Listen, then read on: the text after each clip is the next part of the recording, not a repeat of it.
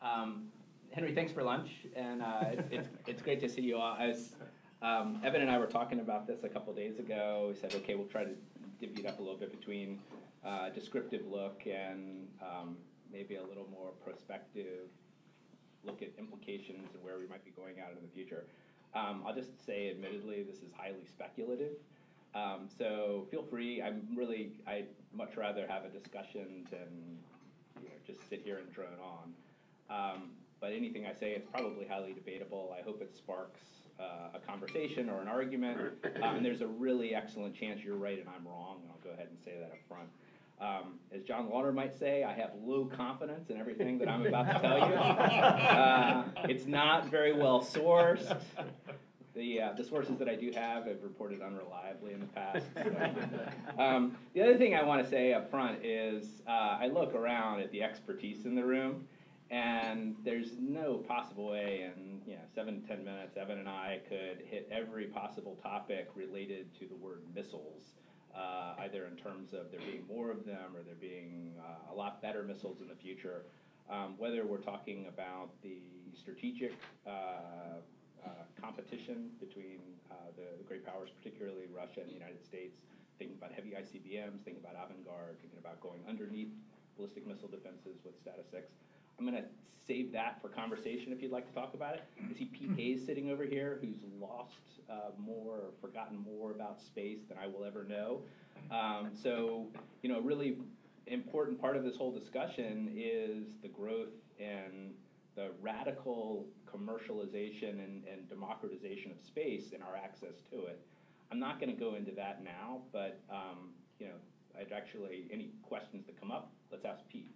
So the thing I do want to hit on, I do want to hit on 3 points today, and these hopefully kind of dovetail with Evan's excellent tee-up. The first is maybe to speculate a little bit, just because it's in the news these days, this idea of what a post-INF world might look like and where we might be going with that if it's of interest. And then the second, which is a hobby horse of mine, is what do missiles mean for the U.S. military? And I think there's some really profound changes that are afoot, and I want to go into those. And then I'm going to close out by talking about just broader international security and how you contextualize missiles in a broader discussion. So with respect to post-INF, I think that there are, it's complicated whether you want to get out of the treaty or stay in it, and I would say that paradoxically, the more prepared you are to get out of it, the more likely it is that you actually could have stayed in it, and vice versa. But there's this requirement for some strategic flexibility or mental flexibility in terms of how we think about that, and that was there from the president. When I was in graduate school, I was Paul Nitz's research assistant. We used to talk a lot about this, that the steps we took with dual track and the paradox of dual track is what led you to the negotiating table. And so I wouldn't completely give up on that today. And I'm not someone who's, I don't have a union card for the arms control community, and at the same time, I'm not opposed to arms control. I think that it goes kind of hand in glove with steps that you're going to take in terms of your military force plan. So all that said, I want to start talking about the region where I think this matters most, and that's Asia, not Europe. Despite the fact that this is a bilateral treaty between the United States and Russia, what's really driving this is what's going on in the Western Pacific, that you have this highly asymmetric situation. China's been going gangbusters for 20 years, building up land-based INF-class ballistic and cruise missiles. And there's been really no redress by the United States or its allies in the Western Pacific. So I think here, more than any other place in the world, INF-class systems on the part of the United States and its allies probably make some sense. And I was thinking through, what do you do with them? And here's what I'd throw out as food for thought. I mean, the first I think is Evan got into where we're going, and one of the trend lines we see is that the idea of just cooking off one Roman candle is not very interesting anymore. It's going to become a salvo competition.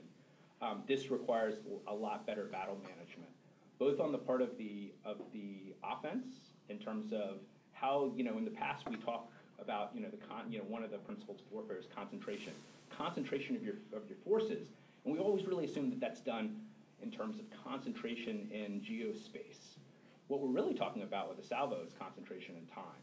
So within a short time window, I have to be able to synchronize, coordinate, and launch effectively some reasonable salvo that can saturate or overwhelm the defenses of the adversary.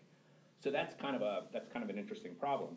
So one of the things I would say is that, you know, INF class systems deployed by the United States and its allies could help me in terms of counter salvo or you know, what we would have called in the past counter battery.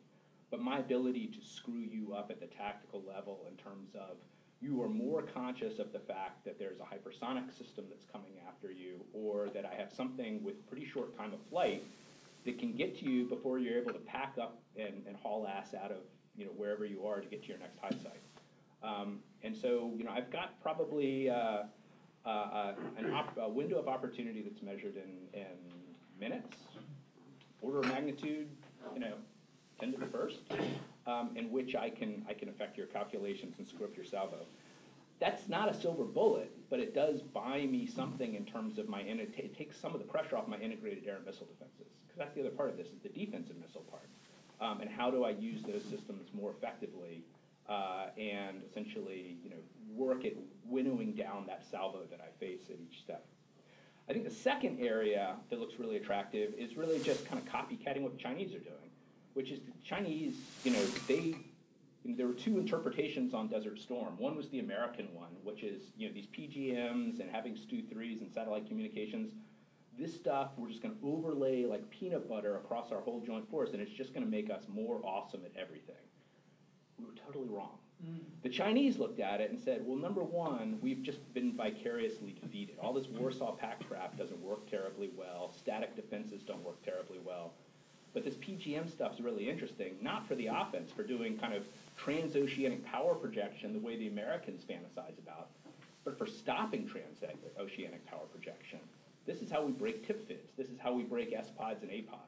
Could you not use acronyms? What do those things mean? Air and sea points of debarkation. And a tip fid is a time-phased force deployment data, which is basically the logistics flow into a theater. Now, I have to say, I still don't know what that means. But I'm impressed that what you knew what each one of those letters meant. Well, let me just back up saying they're focused on breaking our logistics en route, and there are two choke points, you know, classes of choke points when you go into a theater in expeditionary warfare. You're going to either go through an airport or you're going to go through a seaport. And I'm planning on taking missiles and smashing the hell out of both of those classes of targets. And if you do that, and if we're not already in theater, you can win by fait accompli. And so that's really the point. So I think the Chinese got this right, and I think the Americans fundamentally got the diagnosis of Desert Storm wrong. So I am a dyed-in-the-wool, you know, groupie when it comes to PLA doctrine. I think these guys are really good. And all I can say is, if you can't beat them, join them. So how do we adopt our own kind of friendly A2AD or our own friendly counter power projection? And their missiles are going to figure prominently. But one of the best things I can use them for is counter maritime power projection. So you have what John Mearsheimer and Evan would call the stopping power of water. I want to use that to my advantage. And in the first island chain, in the far western Pacific, it's hard to move at more than about 40 knots by sea. And you know, those are generally going to be ships with very high signatures that I can hold at risk with missile forces. I can do what the 2nd Artillery or the PLA rocket force is called blockades by fire. So I can influence your shipping, not only in terms of naval shipping, but also commercial shipping. If you're an aspiring maritime power, this not only poses problems for you in the current conflict, if we were in a war, but it holds out the prospect that you may not have a navy or you may not have a commercial fleet when the war is over, which sets you back over the next quarter century as you try to rebuild that. I think holding the fleet at risk is the low-hanging fruit. That's the easiest thing we can get at, and I think missiles are, you know, ideally suited for that. And then the third thing I was thinking about is kind of picking up on Evan's point earlier. We said, you know, missiles are awesome. You know, we can, you know, what Bob Warwick has said is, you know, we can achieve accuracy independent of range, but we can't achieve range independent of cost. And the longer range your missile is, the more it costs. I just saw a figure for thinking about like ground-based strategic deterrent, you're looking in the probably low $100 million figure versus an IRBM like a DF-21D, you're probably at about 10 million. So that's a big step function increase to go from an IR to an IC. But one of the things that occurs to me then, if missiles are relatively expensive against aircraft, and if bombers for efficiency are just kind of the, the most cost-effective way of dropping a lot of stuff on somebody, one of the things you want to use your missiles for, and this is kind of the third mission I'd highlight, is offensive counter-air. But I want to go smash air bases, and I want to keep them down over time. This is what the Chinese are thinking about with the counter-intervention strategy, holding Kadena at risk, holding potentially Anderson at Guam at risk, and things like that. We would want to think about something similar. Of course, you've got to do all of this recognizing that, for big powers, they probably have nuclear weapons as well. So there's this Goldilocks problem in terms of how hard you actually hit somebody before they get angry. And that's a really big concern in this missile competition. But things go well until then, right?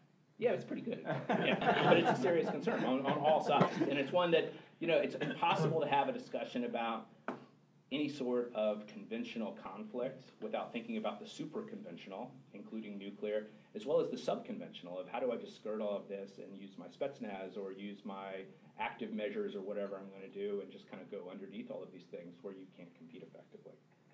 So the really interesting thing is if you buy into maybe we have an interest in these missions, where would you put this stuff? And there are going to be real concerns on the part of your allies.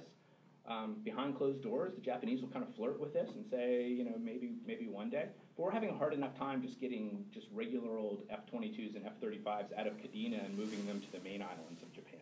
This is a much bigger lift.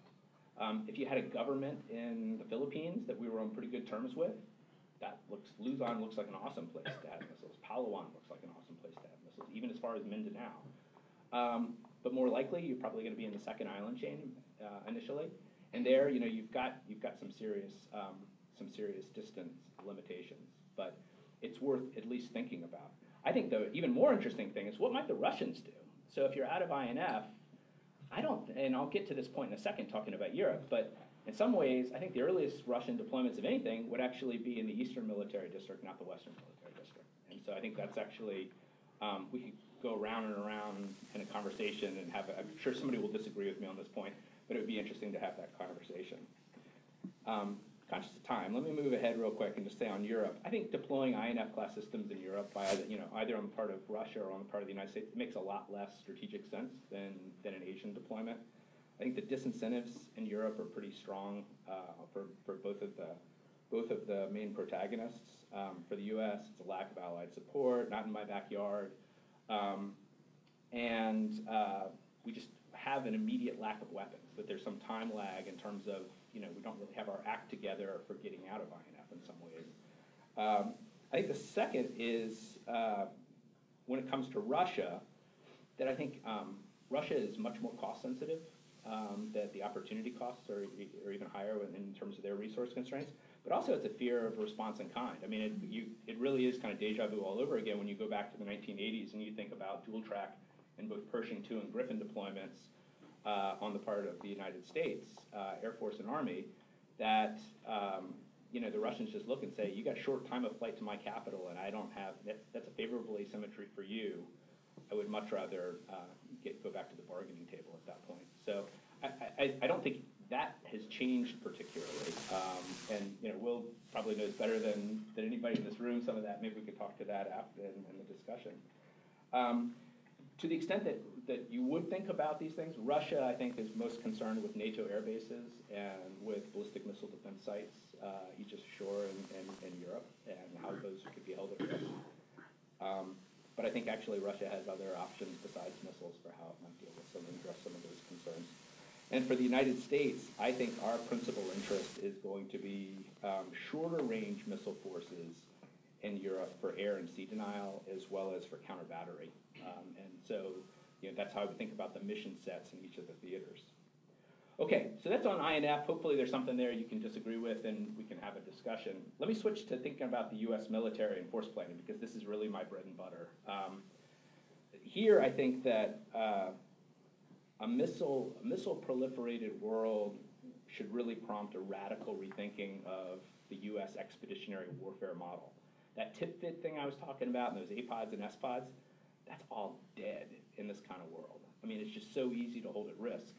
So if you care about something, you no longer are going to have 60 to 90 days build up time, mobilize the reserves, have them doing push-ups and getting their flu shots and anthrax. It's going to be over by then. So it's the only two things that really matter are what you have on site in whatever it is you're trying to defend that's frankly more or less permanently stationed there, and the stuff that can almost immediately start fighting from range. And so what I would argue is that the expeditionary warfare model, the joint model, really goes out the window, and you're headed for a very radical relook at U.S. joint roles and missions. In particular, I'll just focus on the biggest one I can think of. This really is kind of like the Eddie Murphy Trading Places, Dan Aykroyd Trading Places movie. It means for the Air Force, going from having all of these close-in air bases to saying we're going to fight from range, and it's going to be a mixture of standoff and penetrating strike systems. And here, as Evan was saying, there's this trade-off between missiles are really great for kind of the onesie, twosie shots in. Maybe they're hypersonic. Maybe I've got very altered trajectory systems. Maybe I'm using penetration aids, but I can probably get through your air defenses and go after some critical targets. But if I have to go after a lot of targets over a lot of time, bombers look pretty doggone attractive, or some system that allows me to just continue throwing junk at you in a sustained way. So that's the challenge for the Air Force, is how do I fight better from range? It's exactly the opposite for the Army. The Army right now is all in Fort Lewis and Fort Sill and all these places. Balloon goes up, they're going to get on ships or airplanes and craft, and they'll fly into the theater. That's a thing of the past. Air Force comes back now, or they go to bases that are farther out of reach of the adversary, but the Army goes forward. If you really care about the Baltics, then you better have a plan for how you're going to defend them immediately. You're not going to have 2 weeks to go and work up to that. And there's a lot of wargaming to support that.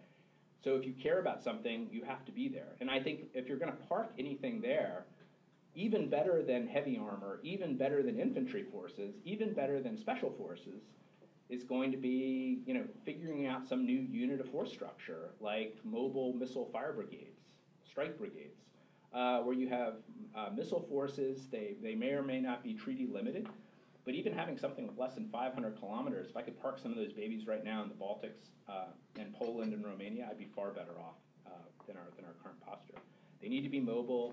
You have to have survivable C2. It means you're going to have deep underground C2 headquarters. You're going to want to string fiber around. You're going to want to have some alternative comm systems. Kind of think of like almost like a mini NC3 posture that you'd have for your forward forces. But I think that's what you're going to need.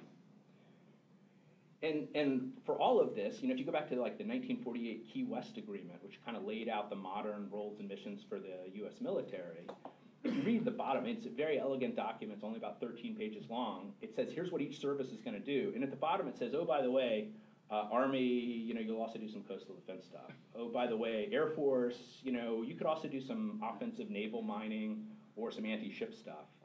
And these cross-domain missions, and that's become kind of a buzzword of the day, that stuff's going to get really important. And so, rethinking, what the roles and missions balances of the services, where increasingly Air Forces are probably your best bet for killing armies. Armies may be your best bet for killing navies, and so on and so forth. Those traits are going to have to come into the fore. So let me close on this, which is kind of thinking about broader international security implications. I think the first, which I'm kind of this is my broken saw, is power projection for everyone. The United States, China, Russia, everyone is potentially far harder and more difficult in a world with proliferated missile forces, because it's going to be a lot easier if you actually take the right steps based on the technologies that are available today. Your ability to shut down someone while they're in motion trying to invade just goes up radically. You can deny them air cover. You can deny them amphibious or naval approaches. You can hold their ships at risk. You can hold tank columns at risk. I mean, you can do so many cool things that we only kind of dreamed of in the 1980s. Plus, for a guerrilla campaign, you can distribute what are called guided rocket artillery mortar and missile systems. So, Evan and I have been talking about this, and this is kind of our dream for 10 years, but imagine Hezbollah on steroids, or Hezbollah with, precision-guided mortars and missiles, where very small squads of just a couple guys, a la the Wolverines and Red Dawn, can go out and wreak havoc against armored columns invading a country. The related point to that is, I know this is kind of a non-proliferation crowd, and I'm all about non-proliferation in general, especially when it comes to WMD and the delivery systems for WMD. But I would ask you just is all proliferation bad? Because when I can think especially about shorter range anti-ship missiles, when I think about shorter range land attack systems and other things, especially for kind of frontier defense, if you will, for a country maintaining its sovereignty, I think they actually look pretty doggone stabilizing. That they're not really, there are different classes here, and don't get me wrong, intermediate range surface-to-surface missiles, I think theirs are likely to create security dilemmas. They lead to crisis instability. They're bad. Having anti-ship cruise missiles and batteries along your coast that can reach out, 100 kilometers, I don't think that's such a bad thing. That might actually be stabilizing. It's a pain in the ass for us if we want to invade you, but overall for the international system, I don't think it's that bad. Evan hit on the cost point, and I think cost is going to be a bigger limiter in the future than arms control regimes are going to be. And that may be kind of a contentious point. But again, as we were saying earlier, range is going to remain pretty doggone expensive. And there are going to be big opportunity costs in terms of how much of this stuff do you want to pursue at the expense of more efficient systems, especially if you're worried about a potentially protracted conflict. And the last point, which is maybe the most complicated, and I'm going to screw it up, is you've got to think over the next 10 to 20 years about kind of an evolution in the competition. That we're going from single-shot missiles and demonstrations to salvos, and how you defend against salvos, or how you kind of limit the damage from salvos. The next step in that, as Evan was talking about, in terms of how you go after the kill chain, the critical aspect is going to be, we're in this kind of blinding campaign race where we're each trying to counter the command and control communications and intelligence, surveillance, and reconnaissance complexes of the other. That, rather than me trying to go out and fly swat each missile coming in, I'm going to try to destroy your kill chain while trying to preserve my own. That in turn, if you kind of imagine both sides getting really good at that, eventually you say, well, the hard thing to go after with a kill chain is something that moves. So increasingly, I'm going to fall back to holding things at risk that don't move. What are things that don't move? Well, they tend to be kind of counter value in nature. So we may be going into a renaissance in counter value targeting. Okay? Can I use that phrase? Renaissance. It sounds so pleasant in grinding people up in large numbers. Sure. Yeah. Okay. Okay. So take that. Maybe if that's the case, then where does that take you? And so at the far end of my 20-year outlook, I think it takes you in a couple directions. One is resiliency matters a hell of a lot. City-states don't look very secure to me. If you're Israel and you're small, if you're Singapore and you're small, I think you're in real trouble. If you're a country like Australia, big landmass, but you've concentrated your population in only 5 cities that can all be held at risk, that doesn't look so good either. Countries that look most resilient, actually are countries kind of like China and the United States. Population evenly distributed, industrial capacity evenly distributed. They look like they're actually a little more resilient, especially if they make the right kinds of investments. I think it also drives you back towards WMD. If the shipping costs are getting so damn expensive trying to throw something, 5,000 kilometers range, having some little pinprick, TLAM-like warhead on it doesn't make any sense anymore. So it pushes you back towards most likely nuclear weapons, but you could think about other forms of WMD. And then the last point that I'll close on is, I'm sorry for going on so long, is I think all of this missile stuff actually pushes you towards strategies of circumvention. That you'll go through, you have no choice but to join the missile arms race, if you will. But you want to avoid overspending here, just like you'd want to avoid overspending in the strategic offense-defense relationship. But you've got to look at, what areas are buying you the most flexibility. And I think here, if you look at like Vladimir Putin's strategy of circumvention in terms of going subconventional, that looks really attractive. And I think other great powers probably follow in suit. Thank you.